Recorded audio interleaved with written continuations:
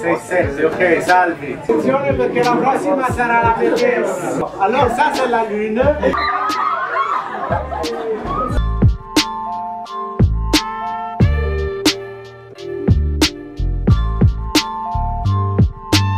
Qu'il ne soit pas trop oral, ok? Il faut répondre en mime. Voilà, c'est ça. Je réponds en mime, c'est ça.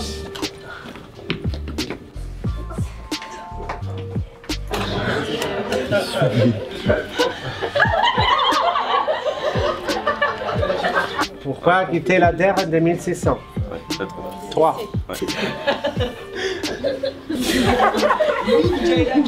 Es ist ein Programm, in dem sich die Schüler der jeweiligen Ariane-Städte, also jetzt 3 Ariane-Städte, und zwar Augsburg, Vernon und Colleferro, und sie bekommen dann sehr viel Input und Informationen zu eben dieser Ariane, dieser Rakete, auch generell seit wann es zum Beispiel wie die Mondlandung abgelaufen ist. Un coup, on reçoit, c'est-à-dire qu'on connaît les lieux et on présente aux autres ce qu'on fait, les attraits de la ville où on est, etc.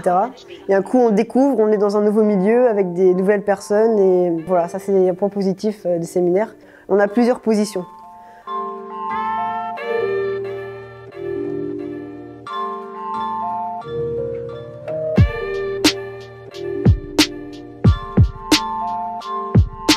Direi che è un'esperienza interessante perché abbiamo la possibilità di conoscere la cultura tedesca e la cultura francese, che anche se sono comunque paesi vicini all'Italia, noi non abbiamo la possibilità di stare così a contatto con le persone di altra cultura. E, inoltre sto imparando anche a parlare francese, il tedesco è un po' più difficile, però il francese è più facile e mi piacerebbe esprimermi anche in lingue europee che non sia la mia. Chiudo l'acqua, esco dal bagno, mi risveglio, mi chiedo perché mi sono svegliato.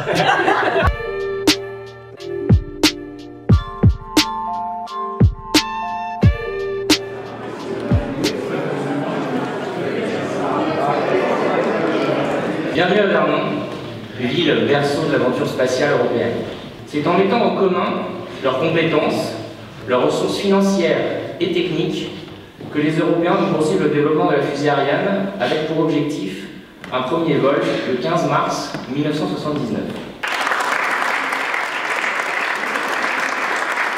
Bien sûr, remercier aussi la communauté des villes d'Ariane, la ville d'Augsburg, des Stadt Augsburg, la commune de Colleferro et bien sûr l'Union Peuple des Cultures.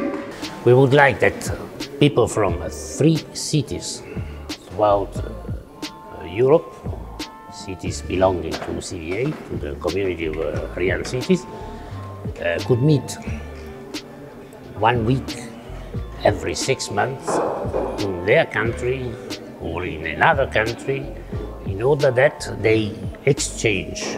I've seen that if you devote enough time, enough interest and enough resources, indeed it is possible. It is possible to make something which is really very, very nice. This is also thanks to Echange and Peuple culture.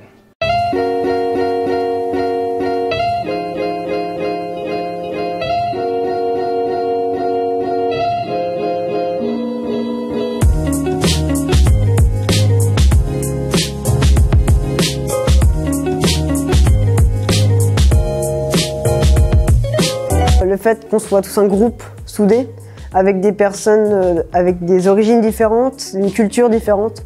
Et malgré ça, on arrive à être ensemble, soudés, à se comprendre. Parce que la communication, c'est pas forcément évident. Donc ça se rapproche à ce qu'on pourrait faire dans une entreprise, c'est-à-dire avec un projet. Par exemple, fabriquer une fusée. Donc voilà, vous avez 2 heures pour fabriquer une fusée, vous avez tel matériau. Vous avez une feuille avec 2-3 explications sur ce que c'est que la propulsion, la gravité, etc. Et vous avez 2 heures pour réaliser votre fusée. Et donc ça, c'est vraiment bien parce que c'est de la pratique et c'est des choses qu'on n'a pas l'habitude de faire et qui pourraient se rapprocher de ce qu'on pourrait faire plus tard dans le milieu professionnel scientifique. E inoltre ci spiegano poi anche più approfonditamente, scientificamente, quali sono le caratteristiche di quel lavoro. quindi è importante e ci fa capire cosa vogliamo fare poi un giorno quando usciremo da scuola, perché poi alla fine l'obiettivo è quello, è capire chi vogliamo diventare e qual è il lavoro che vorremmo fare.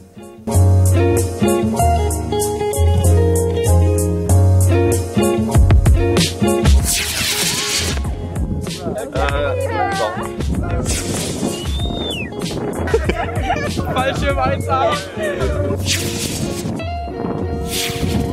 Ui!